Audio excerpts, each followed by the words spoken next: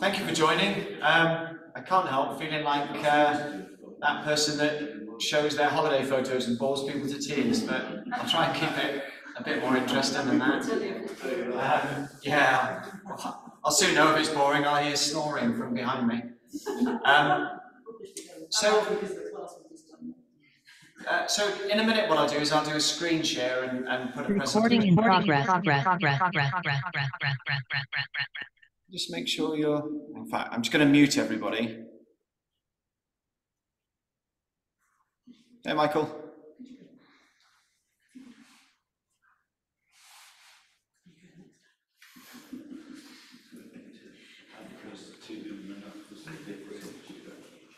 Okay, yeah, so what I've done, all I've done really is put together in a kind of, pretty much, although don't pick me up, the people that came, a chronological order of kind of how the photos and a few videos came out.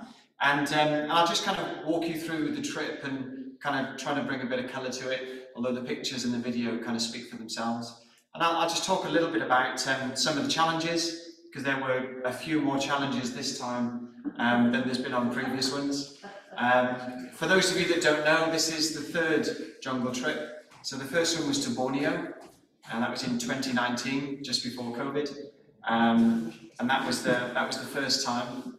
And then the second one was to Guatemala in Central America, and then this was the third one, and they've kind of started to become a thing. So at the end of this one, I'll talk a little bit about where the potential ones are going to be for spring 2025. There's a couple of wild cards and there's a couple of front runners, so I'll kind of give an insight to those. But yeah, and so there's a few bits of video in the presentation, and I am and out about putting those in or not. But I think what they do is give you an unfiltered view of what it was like, you know, there and then, what the sounds were like, what the emotion was like, and what the environment was like. So, you know, photos paint a good picture, but video gives a bit more of a raw feeling of what it was like, unfiltered. So what I'll do is I'll start it now. Any questions you've got, please feel free to send a text through. Try not to unmute yourself and ask, because it'll disrupt the presentation. But send them through as words, and if I see them come up, I'll answer them in the presentation. Or you can save it, and I'll leave a bit of time for any questions anyone might have at the end. And I'll try and keep the start and the end pretty close together. All right.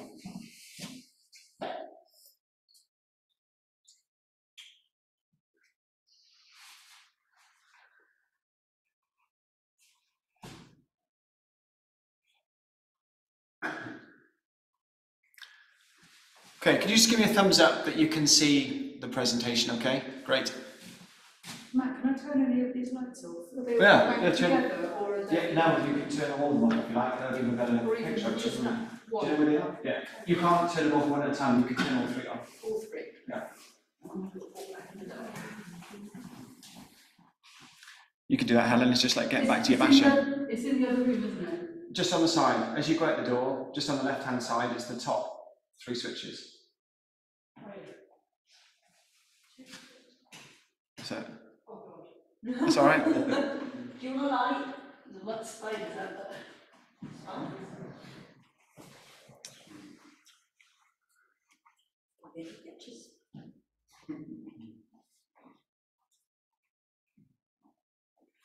Okay, have we got a full screen? Great. All right, so excuse the bright yellow and red. I thought that was quite Indian in colour, but it's quite stark now I look at it. So, India Jungle Expedition to the Arunachal Pradesh. If any of you haven't heard of that, you can be forgiven. It's quite a remote area, and you'll see on a map quite where it is in India, but it's right up in the northeast corner. These were a couple of images at the start that kind of defined my view of this jungle. It was quite stark in terms of the hills, but also how far you can see. Quite often when you go to jungle, you're in it and you can't really see much apart from the next few trees, but we were quite lucky to get, certainly in the second half of the trip, quite a few moments where you could just see out over the vista for quite a long way, and it's, you know, seeing that many trees is, you'd think it was boring, but it is quite spectacular. This was a view from the jungle house that we kind of rendezvoused in before we went into the jungle. And that was one from on the trek, and you'll see a few more as we go. So the journey started at Heathrow, so we all met up at Heathrow. This is the group kind of getting together. All bar one of us met at Heathrow, and Horst from Germany went straight to India. So that was the trip, Heathrow to Delhi. So Delhi's pretty central in India, and then if you can see where Bhutan and Myanmar are, that right up in the northeast corner is where the Arunachal Pradesh is. So this is the flight over. And then, yeah, so we landed in Delhi and then flew another 3 hours then on the same day across to Dibrugarh, which is about as far northeast as you can go in India. So, you know, it's a huge country. That was the second part. And then when we arrived in, this is in Dibrugarh airport, we were met already by this real dazzling colour that you get in India. And then we were met by a convoy of cars that took us from Dibrugarh up through the mountains to Pashagat, where we spent the first night. So that was the convoy of cars. We had 8 cars split down in between them. And then we arrived at the jungle camp, and we got the first bit of kit issue. So you couldn't take gas, so we cooked all our own food. So we got given the gas. And on each of the jungle trips, I get the locals to, and we're very fortunate, they always get handmade. So they handmade knives. So in Borneo, we got a parang. In Central America, we got a machete. And here we got what they call a dao, which is, there's a couple of Indian knives. There's obviously a kukri that a lot of people will know from the Gurkhas in Nepal. And this was more particular to the Arunachal Pradesh region, and it's called a dao. And it's quite a big knife, but it was amazing. We had 23 of them, 24 including the guide. Every single knife was different, had different shape, different carvings, different design on the sheath. So it was quite amazing. So we had a brief, lots of briefs, but this was the brief before we went in, just on the basics of hydration, acclimatization, the importance of looking after your buddy, and the importance of a few of the very basic things, the wet kit, dry kit routine. And that'll become more apparent in a minute. That was kind of the mug shots before we went in. So that was at the jungle camp. The guide down on the left-hand side, Katu, was our main guide, a great guy. And this was the biggest one so far. So there were 23 of us, not including the guides on this one. And then, so we stayed there a night, and then the next day we drove from Pashagat another hour and a half up to Damro, which you can see just at the top, a much more windy kind of road. And then we walked into the jungle from Damro. Before we went in, we got a blessing. And they did that for everybody. So this was looks a bit ramshackle. This was a makeshift kind of church temple before, as they were building a new one. And then we were in. So the first walk was, looks like they had a house on their back. You can see the size of the rucksacks and the amount of kit that had to be carried. So the weight of the kit, oh no. I'm gonna have to pause this, guys. I'm gonna need to go and get a power cable. Give me a couple of minutes. I'm just going to get a power cable. Bear with me.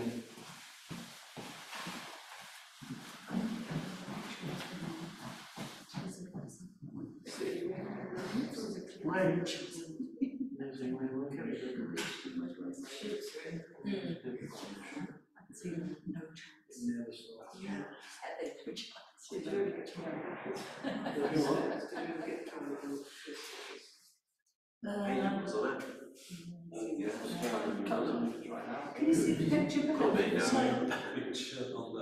Can you guys see the picture below with the light on? Probably. Yeah. Have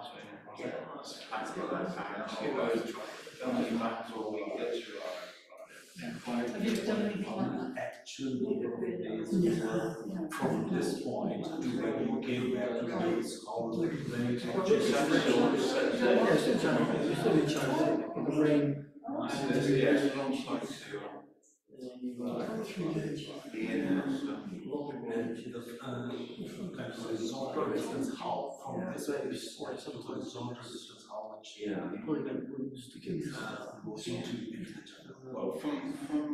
And the thing is, well, is when from the start, when we finish, we were in actually 25,000 feet.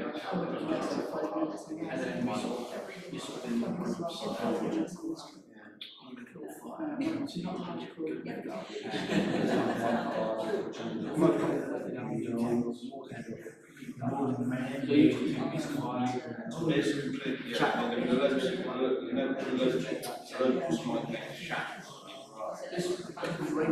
When you're in that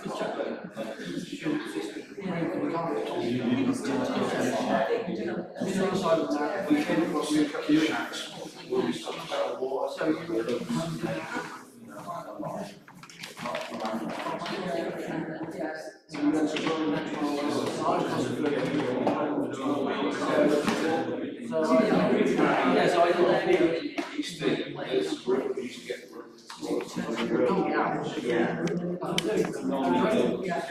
Okay. I think you can see it when the lights on. Do you think? What do you think? You tell me. Okay. Can you see it all right from where you are, guys? The pictures? yeah. Cool. All right, guys. Apologies for that, schoolboy error. So yeah, as we were leaving the village, you can see where the locals kind of worked the fields, because there were, you know, short, small steps and bridges and things. But within about an hour and a half, 2 hours, we kind of started to move out and more into jungle. You could still see for the first day for sure where the locals still went, because you could see traps on the animal tracks. It's pretty much all animal tracks that we walked. There were no man-made tracks, but you could see some of the snares and traps that they used to catch boar and small game for food. Certainly for the first day, we could see that. Okay, and then kind of that was a view through some kind of pasture fields that they kind of used to grow rice and wheat and some other stuff, where they've kind of obviously cleared the jungle. Matt, can you step to the left? Is that better? Yeah. And then those pipes that you can see are water pipes that they use to bring water from the jungle down to the village. That gives you an idea, it starts to give you an idea of the kind of the size of some of the trees, and pictures never really do it justice, but you know, just the sheer size of some of the trees is staggering. And the thistles, so that was a thistle that was like twice the size of me. And then again, you can't quite see it on the picture, but those that were there remember, the colour on those was so vivid that it looked like something off Avatar. It looked like they were illuminated as you walked past them. So then, typically a day goes, we set off about 7:30 and stop round about, we have regular stops as we go, but we stop round about 11:30 for lunch, usually about 3/4 of an hour to an hour for lunch. This is everyone stopped and getting their gas burners out and cooking up a hot meal for lunch. Sometimes we were joined by friends.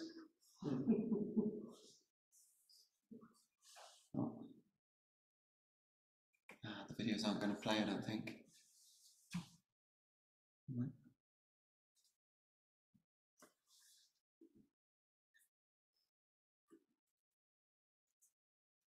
Right, maybe that's not one.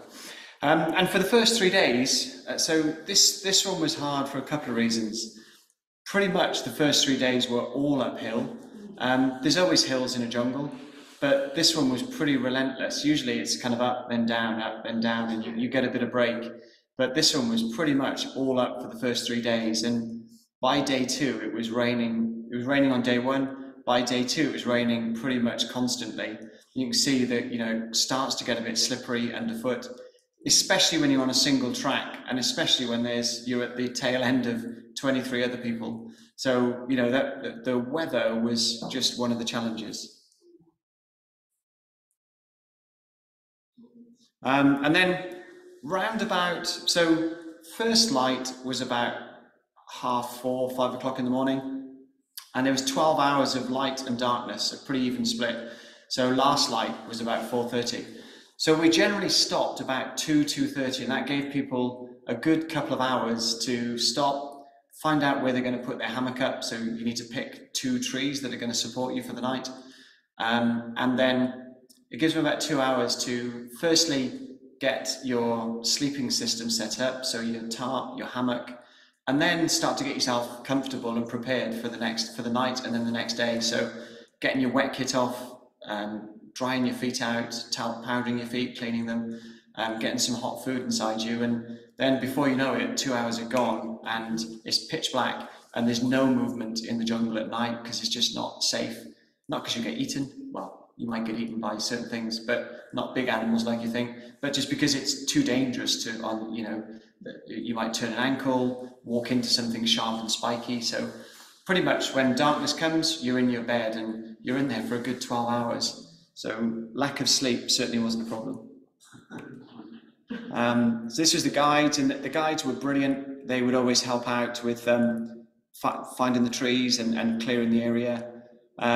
This is don't worry, it looks like it's been deforested, and it has been, but just the small stuff, which grows back, you know, like weeds, so it grows back really quickly.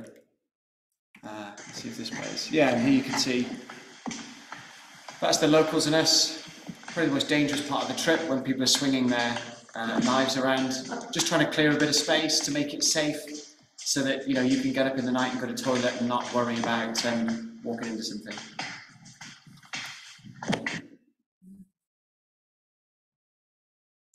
And then kind of camp usually looks something like that. You know, people are generally quite close together for support. And you know, we had 3 groups, so there were 3 groups of 8, or 2 of 8, 1 of 6. And we give each group an area, so each group would be concentrated on an area, and they'd, you know, if some people were set up a bit quicker, then they'd, you know, help and support someone else who'd maybe had a problem with their trees or was newer to the idea of setting up your system. You'd think, how hard is that to set up? But to set it up when it's raining and, you know, you're fairly new to the skill, you've been walking all day, quite tired, it takes longer than you think. That was Stefan and Petter, I think. The Swedes, the Vikings.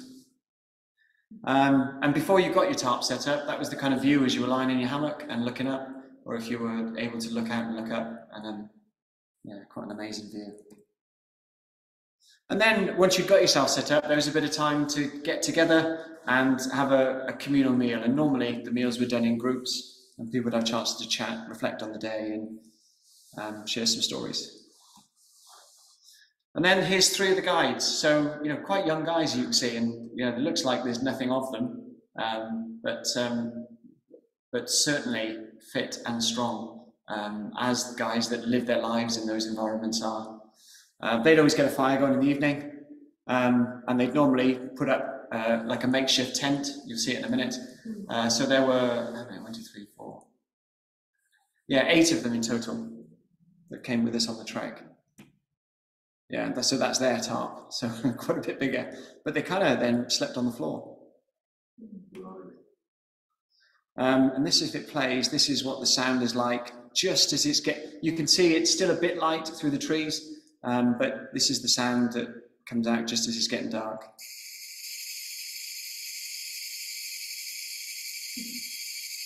So that's just coming off the computer speakers, but literally everything that can make a noise makes a noise.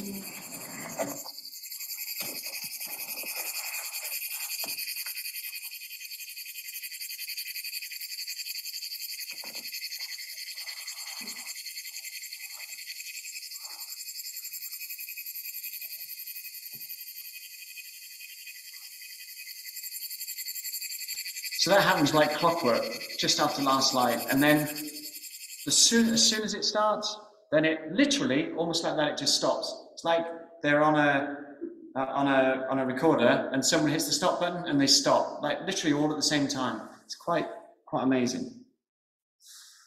There's the group ready to step off. There's Stefan, one of the Vikings.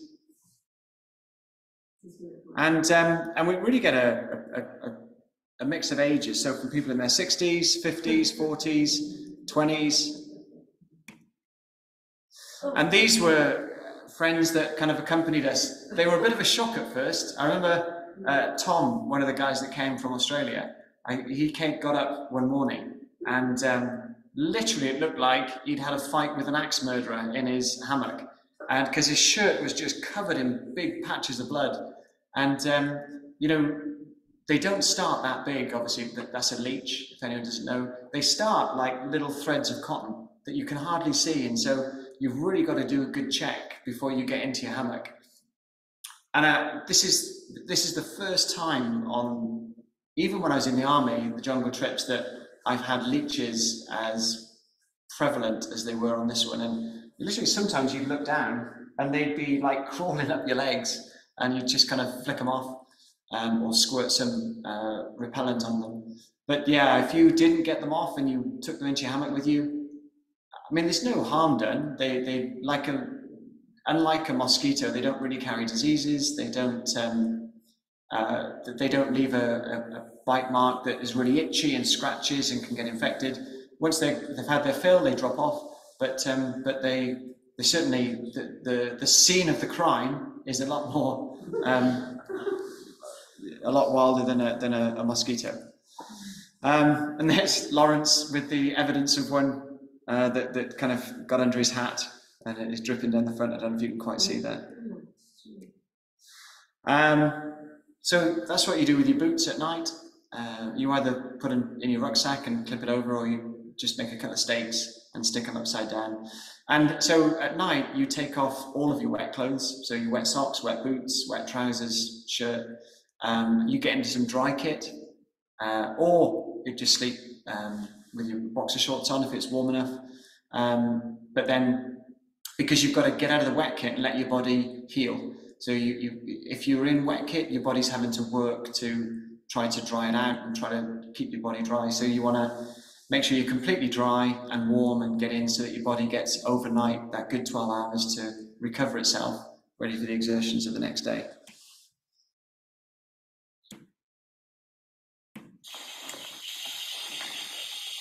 Okay, so this is possibly the steepest basher location, even in the army, that I've ever had to try and set up. So I'm going to show you a few of them. There's Hayden, otherwise known as Hayden the Bat, with his hand like that. Tom in there. There's Tom just coming down. We've got Kai, his dad Christoph. Just on his backside over there. That's Mike over there. There's some at the top there, on the midway. That's Horst with the yellow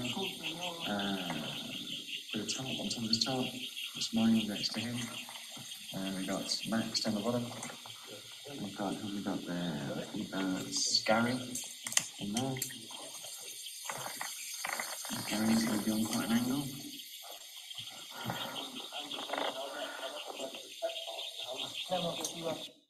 It's hard to appreciate actually just how steep that was, but if you dropped a water bottle and someone did who was right next to me, you had to run fast or you'd have a long way to go back and get your water bottle. So it was really steep. But the good thing about, and really a hammock and a tarp, if any of you haven't done it, is the only way to go in the jungle. One, it keeps you off the ground, but two, there's almost no flat areas in the jungle. And so as you can see, you could be on the side of a mountain and still find a level. Most of the time, although quite a few people talk about not having a level hammock and not having a great night's sleep because you just end up in a ball at the bottom of your hammock if you don't get it right. So for the first 3 days, this was pretty much the view. We were like walking up through the clouds. Most of the time we were under the canopy, and when we did kind of come out on the side of one of the mountains, ridge lines, you couldn't really see much. So it's quite low visibility. So you didn't really have an appreciation, apart from how hard it was, of how high we were climbing. Like I say, sometimes the locals made a fire for us too, so that people could have a go at drying out their kit. And this was the thing on the end of day 3, which was the longest day, the wettest day, and quite a people. So this was one of the lessons, really. People had to ask some serious questions of themselves. It was cold at times, not what you expect in the jungle. It was wet. On this day it rained almost non-stop, and jungle rain can be quite heavy rain. Your kit got twice as heavy. The going was slippery, and it kind of suppresses your mood a little bit when it's raining. You all know that from being out in rain. And people really had to dig deep and ask some questions about what they were made of, and to support each other and to get through the day. And that's an adventure. An adventure isn't a relaxed, easy walk in the woods or walk in the jungle. You want to be tested a little bit. And by day 3, people were starting to be tested, and you could see it and feel it in the group. Luckily, there was no easy way off, so people had to find the answers. But you still, as you scrape away inside yourselves to dig deep and find those answers, that hole that you dig fills up, and it fills up with a strength and a knowledge of what you can do and what you can get through. So yeah, just another idea of just how wet it was at the top. People were huddled under bashes because it was just raining too heavy even really to get your kit up. So we got 3 up, and each of the groups got under one to try and stay dry while they waited for the rain to stop. And then we had to make a bit of a decision on whether we pushed it and went further and introduced risk that didn't really need to be introduced, or whether we and we were pretty much at the highest point, whether we took that point at the end of day 3 and turned around and went back down a slightly different route. And so I spoke at length with the guys and spoke with the group, and the decision we made, for a number of reasons, was to come back down, rather than, we were going to do a more circuitous route around, skirting around the edge of the mountain and coming back down quite a steep part that runs alongside a river. But with the amount of rainfall we had, we decided that would be introducing a risk that didn't need to be introduced, in terms of, as you went down that hill by the side of the river, there were some parts that were quite rocky and quite slippery and quite easy to slip and go into the river. And with that amount of rainfall, that wouldn't have been safe. So we decided to go back down the way we'd come. And this was the morning that we kind of made that decision. So that's the morning of day 4. But as you can see, like, the camaraderie was amazing. And no sooner did we start coming back down, but the clouds started to part. The views, you started to be able to see what we'd just come up. And just, some of those views were quite spectacular.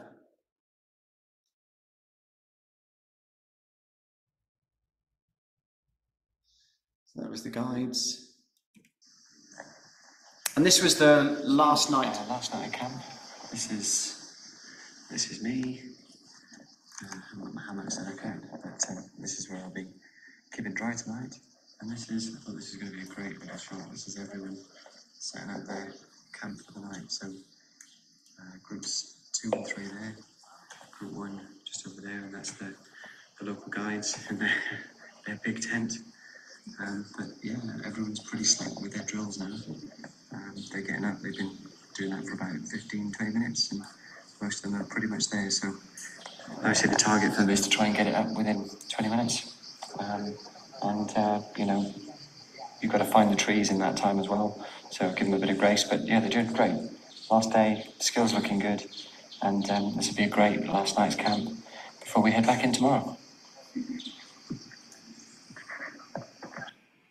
And so I don't know if you could hear that at home, but certainly by day, actually quite early on, this group were really good with their admin and with their ability to get their admin done and their tarp and hammock up, and by 20 minutes is a good target for that. It's not easy, and you've got to be smooth, you've got to be slick, you've got to know where everything is, you've got to have put everything back properly the night before and not just rammed it all in your rucksack, and then spend 20 minutes undoing knots before you even think about getting your hammock up and your tarp. But they were on the ball, and within 20 minutes pretty much everyone was done and up, and that's good. That's kind of almost only good. As I said, some of the wildlife, although not big, was still kind of arresting. So that's the kind of on the last morning and before the walk out, final brief. And then, as I said, the journey out, kind of the sun came out, and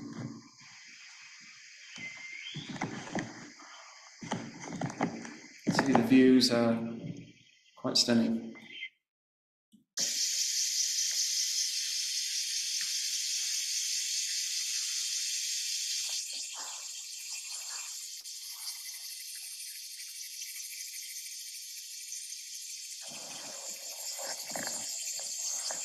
It's the morning of the last full day, so we got another full day's hike today, and another camp out tonight, and then a short walk into the last village before the jungle. Really been quite an amazing trip. Been a really challenging first 3 days out, and then a bit more relaxed coming back, but for some much harder coming back, because downhill with a full pack can be just as hard, if not harder, than the hike up. But people have really come through it well. I've been really impressed. Some great self-discipline. Some people have looked at themselves and dug deep and pushed through, and found some depth. And the character of everyone, your teamwork of everyone, has been amazing. Been really proud of everyone. It's been a really good trip. But complacency is the enemy. So even though we're on the last route in, it's important that people stay switched on, stay awake, keep looking out for each other, keep paying attention to the small details until we get back.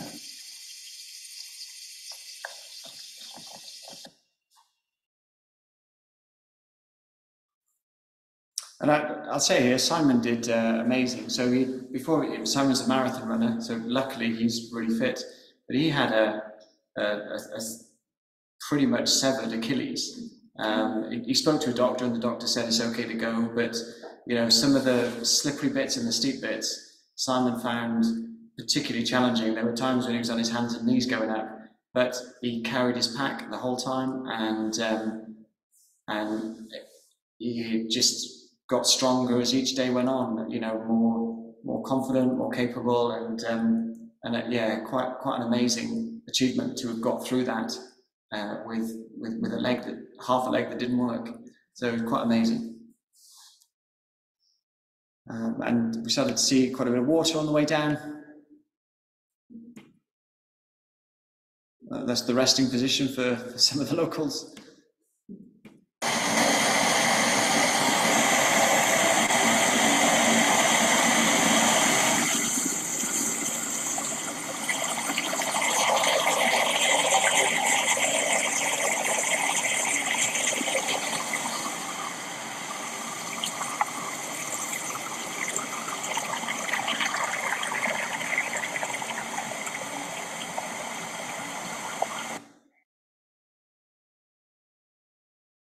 And again, these are the views from kind of a bit lower down. So there's rice fields that kind of support the local village, and a bit further afield, I guess. And then before we knew it, kind of nearly a week had gone. We were in the jungle, and we were on our way back to the jungle camp in a convoy. And we had one expected stop at the police station. So the local police came and got us at the village, and what we thought was going to be quite a routine, just checking the names. We had to get permits to go to this particular region because there's some trouble with China. But yeah, they had got us to follow them to the police station. I don't know if you can see it, it's there on the right, but it doesn't look much different to any of those other buildings there. and we all had to go in, and they got us to sign a piece of paper that they didn't really know which paper they wanted us to sign. So I think there was a bit of a scrabble around, and I think they found anything in the end, to be honest. And we just had to kind of put our signature down next to our name. And then after that, they all wanted their photos taken with us. So I'm not quite sure how serious a thing it was, but I think it was just very unusual for the area. They didn't quite know what to do, so they just wanted to make sure that they had a list of everyone that came out and that we were all okay before we kind of went on our way. Landslides are a big problem there, and this wasn't there on the way out, and it had come down while we were in the jungle. That's a fresh landslide. It wasn't there when we came. So that's happened in the last week.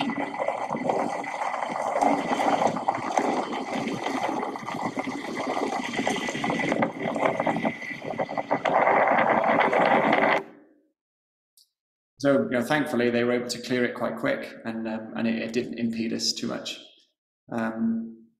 And then when we knew it, we all had a shower, had a few beers, and just relaxed and started to reflect on the 6 days and what a kind of up and down journey it was. Curry became quite a signature of the next. For a week, I had curry for breakfast, lunch, and dinner, and I quite like curry, so I loved it. But it was great. And it's just amazing going through, the rural areas and seeing that animals have a higher priority than human beings. So, cars stopped and waited for them to pass and walked around them. We found a few little kids. And then we had one more night at the jungle camp, and then we had the R&R phase. So we always try and build in at least 2 or 3 nights at the end, just to take the time to come down off the experience of the adventure part, the jungle part, and then to take the time to reflect on it, to savor it, to share the experience with the people that came, in the contrast of a little bit of luxury. So this was the place, and it was just kind of out of this world, really. Literally, it was like something out of your imagination. It was a 500-year-old hill fort that was literally built on the side of a mountain. Was once owned by royalty, and then I think when they could no longer afford it, they sold it, and it was bought by an Indian, very wealthy man, I'm sure. And he's made it his kind of life's work to restore these old places and to allow them to kind of pay for themselves. He's turned them into luxury hotels, and I think I counted about 30 odd of these sort of places that he's renovated and restored and has got in a chain around India. But it was like around every corner was just something spectacular.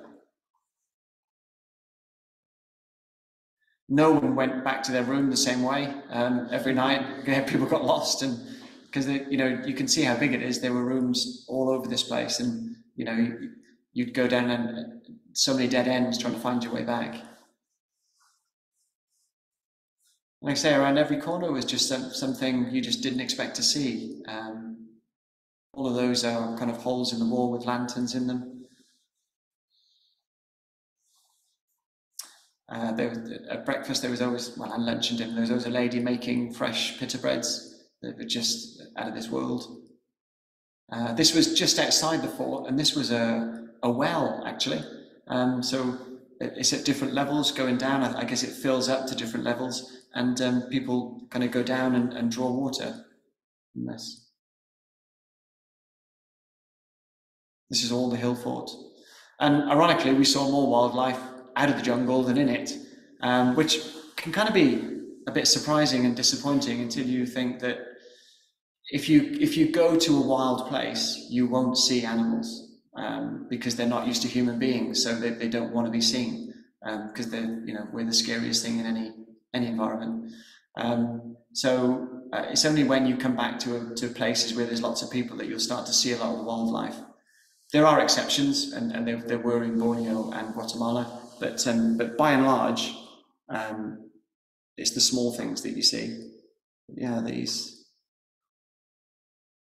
were all kind of in and around the hill fort. And at night time, you can see this was the view from there, and it's just flat to the mountains, and the sunsets were quite spectacular. And at the bottom of the screen, you can see there's an amphitheatre that I think they either rebuilt or renovated, and we were lucky enough to see a show there, which was amazing. You can see Freddie Mercury come back to life in the middle at the back. And there were some nice pools, and so yeah, we did a yoga session with the guy in the middle in black. You wouldn't think it, but he's 107, and he did a yoga session for us. Pretty authentic. The yoga seemed quite similar to the yoga I've seen, but his introduction was amazing. He took some time to explain it, and the philosophy behind it, and the idea of yoga and a healthy, connected living. We also had an Indian cookery lesson from the chef at the hotel, which again was staggering. And there were, I think the village had 7,000 people in it that was just below Nimrana, and the hotel employed 700 people. So a tenth of the people from that village were employed in the hotel and, trained and given the skills. It was quite amazing. We had high tea and a dance. And then on the last day, we went to Delhi. And what a contrast. So we went from the Arunachal Pradesh, which has 13 people per square kilometre, one of the most underpopulated places in the world, to Delhi, which is one of the most densely populated places in the world. And I've never seen streets with so many things on it. Like the wires at the top, there were monkeys running along them. And then everything you can imagine, down below. And there was, so these were the buildings built during the British Raj, still standing, although they are moving those, or they're moving the political infrastructure somewhere else. We had a ride on some, what are they called? Not rickshaws. Rickshaws, I think. Yeah. So they're bicycle powered. Again, that was the street we went down. We went to the spice markets. We saw a snake charmer.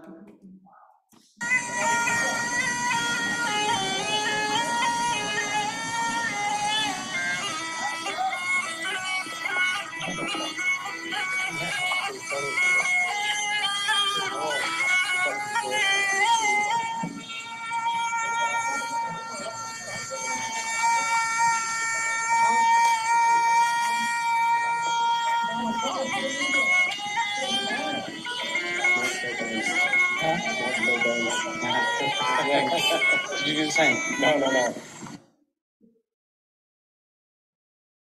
And then that was the final dinner in Delhi before we hung up our boots for another 18 months.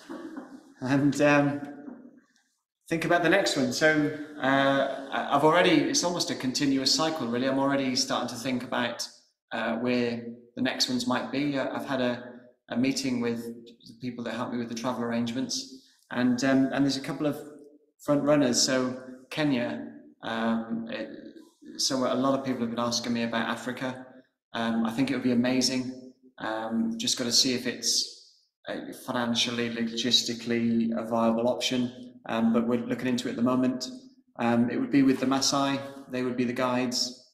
And obviously in Kenya, you've got Kilimanjaro, the Rift Valley,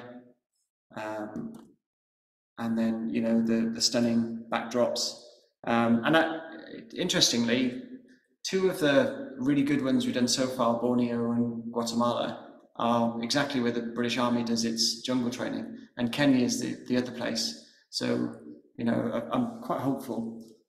Madagascar is another one. They did say to me when I spoke about it that they've got some people on the ground that I could speak to, but the infrastructure isn't really there in Madagascar. It's still quite wild and you'd need to be adventurous. And then they looked at me and they said, so actually it may be okay.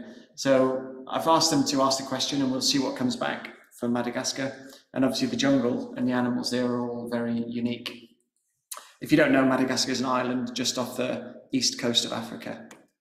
The Daintree rainforest in Australia is another option. That's the oldest rainforest in the world, 130 million years old. So that's an option I'd love to do one day. The Polynesian Islands, again, it would be amazing to go to one of those and either circumnavigate it or cross it top to bottom, left to right. But again, cost is a bit of a prohibitive factor. The Amazon is quite high on the potential list, and the idea there would be to native canoe in for a day, either at the Amazon or at one of the tributaries, depending on how far in we went. Then park the canoes, stay on the riverbank that night, and then move for about 3 or 4 days, and then come back to the river, and then have another day canoe out. But this will be coming up the 4th one we've done, and quite a few people have, at least 50%, if not more, have done all 3. And we're looking this time to do something a bit more than jungle walking.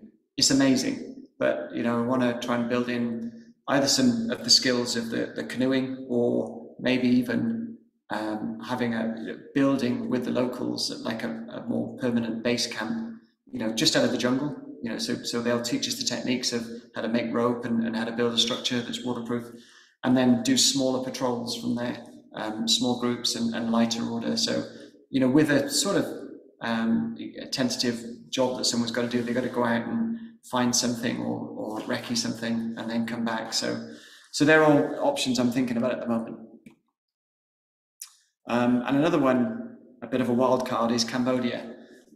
It's been in the news recently. They found another lost city from the Khmer Empire. And if you think the Lara Croft jungles, where she's kind of climbing through the ruins, that's the jungles in Cambodia. So it's those kind of ruins that are still all over the jungle in there. Okay, so I'll stop the share there. Could someone get the lights, please?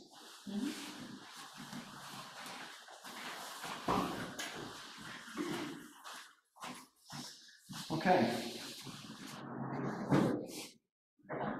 Thanks, Mark. Just on the top switches is great. All right, guys.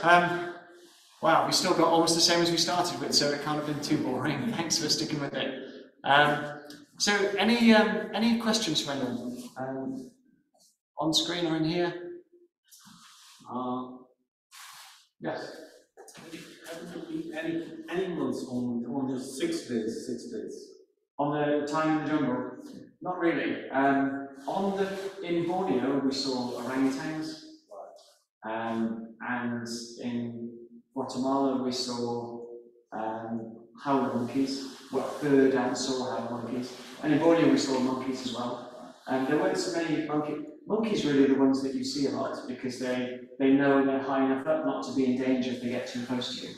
So and we saw footprints of animals. So in Guatemala we saw leopards, jaguars footprints, and tapir footprints, and we saw some big animal footprints in India too. And we heard a tiger at night, which was surprisingly unscary, because you could tell it was a long way away. But yeah, I heard the call. How could you tell it was a long way? Just you could hear it, kind of it echoed up through the valley. You kind of heard it up through the valley. Yeah. So yeah. But like I said, if you're in a wild place, because you won't see many animals. If you see animals, they're used to human beings, and they're comfortable enough to be seen and come close. So yeah.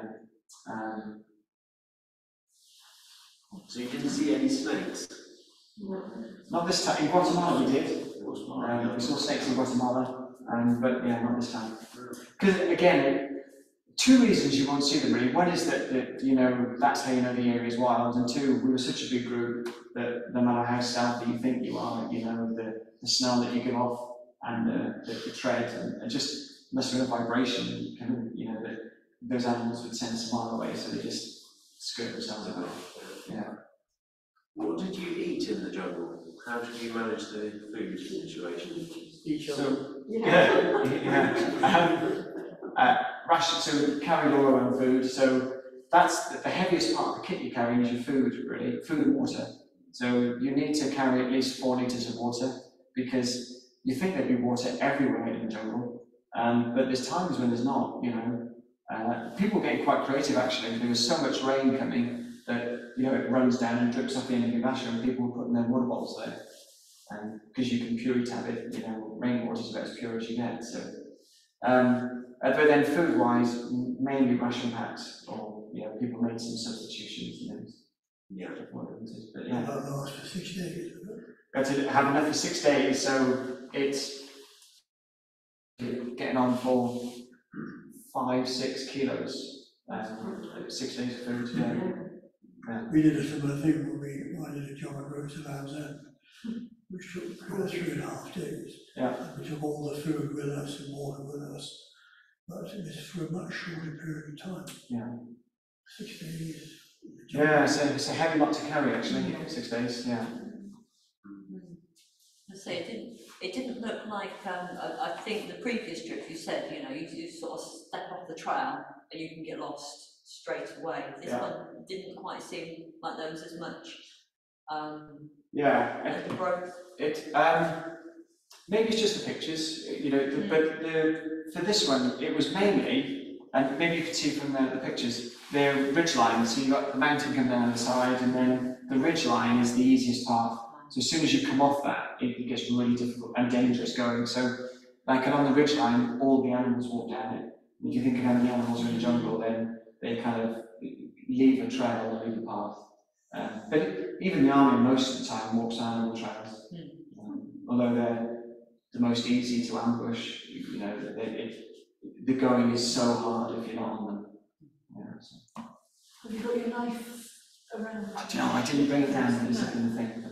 Oh, so you were all able to bring those back? So, yeah, the question then, guys, was, have you got a knife? And yeah, so each of the treks, we've been able to bring the knife back. It's crazy. People got picked up for bringing a lighter back in their luggage, but you could bring a knife that's about 3 foot long in your rucksack. So yeah, for those that have done all three, we're building up quite a collection of the knives of the world now. So we've got, you know, Borneo, Indonesia, Central America, and India. So we'll see which one we get next. Any other questions at home on Zoom?